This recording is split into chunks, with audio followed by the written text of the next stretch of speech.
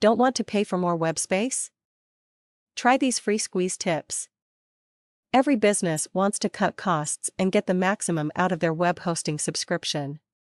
But there are times when you have very little disk space left and very little time before your emails start bouncing. How can you create a bit of more space or squeeze that extra space out for free without having to pay more money? This article explains how to maximize the use of your web hosting space without paying for an upgrade. Identify the cause. The first step that you should take is to identify what exactly has filled up your account space. Was it email? Was it a particular folder? Did someone upload a large file? Are you being attacked? Is there some script which is creating files? Did you just install some large web app? All these questions need to be addressed so that you can pinpoint what the cause of your disk space usage is. Most control panels and web hosts allow you to see a detailed breakup of the disk space usage, right up to the file level. This means you can see exactly which file or folder is the cause of your problem and remove it or deal with it appropriately.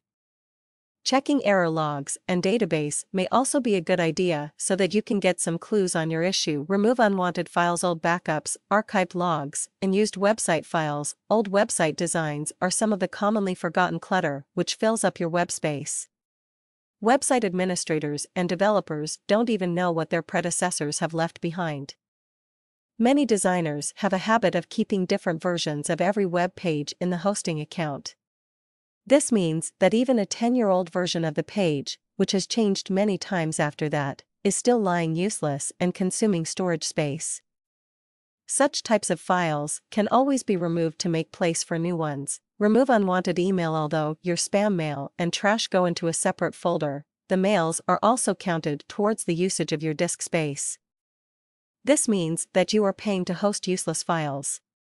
Regularly pruning and cleaning your email folders may give you a lot of extra space, which you wouldn't have figured out and would have ended up paying for. Set email filters and limits. Setting up an email filter will help to prevent any unwanted or junk mails from hitting your inbox and taking up space.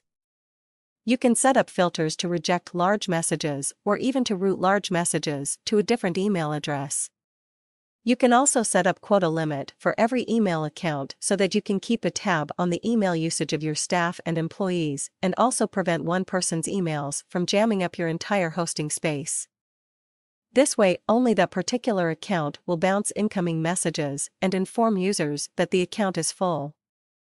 If you allow dynamic quotas based on the total summary space of your account, you may be exposing yourself to a big risk of one email account blocking all email.